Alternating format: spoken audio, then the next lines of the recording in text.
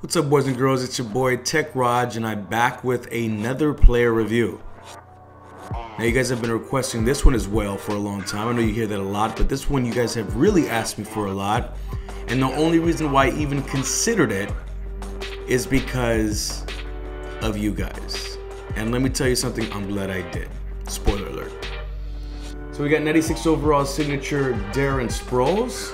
He's going to give +2 agility to the entire squad when he's on the field. He has 96 speed, 97 acceleration, 93 carry, 97 ball carrier vision, 97 elusiveness, 74 truck, 98 juke move, and 97 ball carrier vision. Now, one of the things that you can't see is that he does have the high motor trait. He does have 91 catching. He also braces against all hitters, and he's not going to drop open passes. Now, he only has 88 stiff arm. He has a 95 spin move, which is pretty good. His spectacular catch is 71, catching traffic 83, route running is 88, and his pass blocking is in the 40s. Now, of course, on the surface, he's not going to look like the best of backs, but I'm going to compare him against a back that I think about, and it's, he's not going to be that 99 overall Marshall Faulk.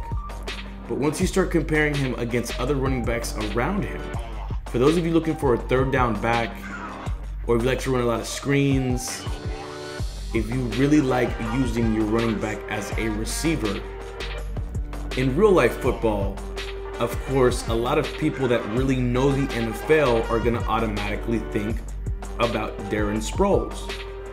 Specifically more of whenever he was with the Saints. Not much when he was with the Eagles, man, but when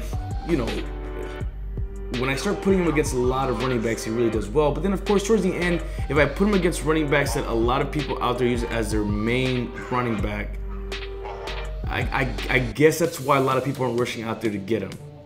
But as always, I say, let's go ahead and take him out to the field and see how indeed he plays.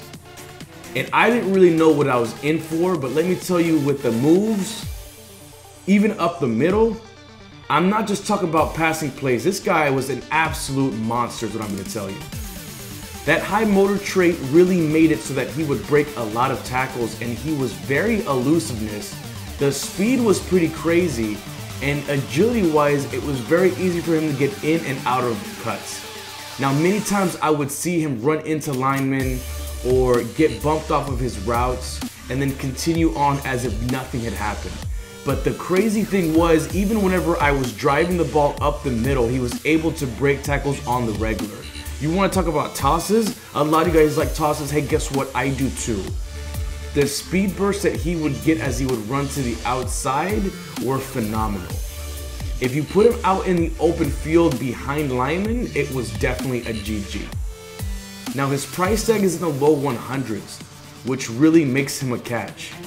It's really cool to see a player that is this short, and you can see it on this run, just beast this way, man. I mean, he just reminded me like of a little Mighty Mouse. And then once he hit open field, guys, he was gone. This happened on a regular basis. I made complaints on my last player review about Marshawn Lynch about not being able to turn a corner. I mean, you could do that with this player in your sleep. And it really felt like whether I was using special moves or not, he was always breaking tackles. I mean, right there, like he was definitely done for. You saw that little speed boost right there to the sideline. These are things that would happen on the regular. Now, the animations you would get with him out in the open field whenever you were making catches were just amazing. Linebackers couldn't really hang with him one-on-one. And many times I had safeties or defensive backs just have angles on me, and he would just shred those angles. The great thing is that with inside zones, a lot of you guys didn't just run inside zones to the outside. A lot of you guys like to cut him inside, specifically whenever you have an opponent that can read him out pretty easily. And this guy really excelled at doing that.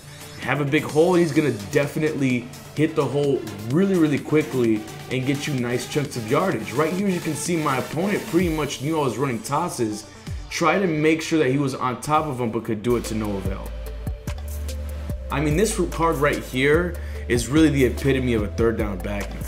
A lot of you guys can definitely afford this and have him as your third down back or have him as a change of pace back. Now, if you really like the Marshawn Lynch, you didn't really like the speed, but you wanted somebody who could bruise and break tackles, man, pairing him up with a guy like this is definitely going to throw your opponents off. because they're not going to be expecting the speed you're going to get from this guy.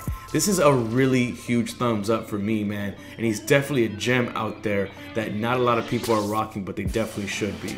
He's not going to be really good in the passing game, I'll tell you that much, as far as a blocker goes. Like, he definitely lacks in that category, but if you want somebody, like I said, for tosses, screens, man, and just passing out the backfield, this is your dude. Anyway, go ahead and like, subscribe, and peace.